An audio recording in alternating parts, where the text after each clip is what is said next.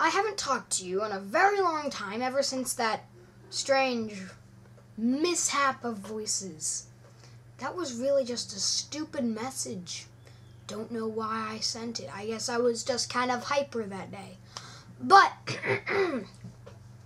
I am here to explain Clone Story. I'm betting that a lot of people did not understand it.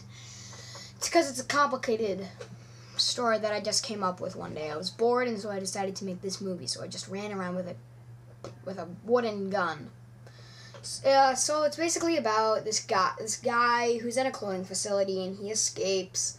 And then there are all these people trying to catch him, and yeah, and he eventually gets caught. And there's this other guy, Jimmy, who was one of the first clones and was trying to help, and was also escaping with him.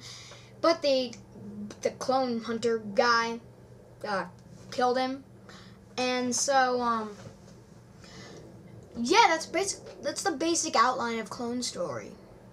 Right now it's the morning. I never ever do these in the morning, but I just knew that I had to make one of these, and I'm glad that a lot of you guys are liking Hacker. Hacker was a really good video that me and my friend made, Aton. Yeah, and Aton is really excited about this. And what else can I tell you guys about? Oh, I have a new editing computer. And so this is my old computer. This is the older one. This is the iMac.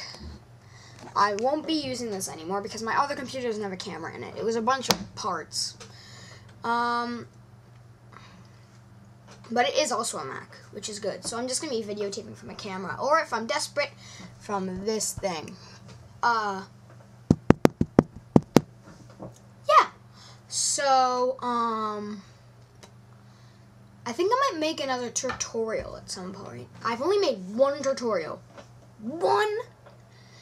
This entire history of the YouTube page.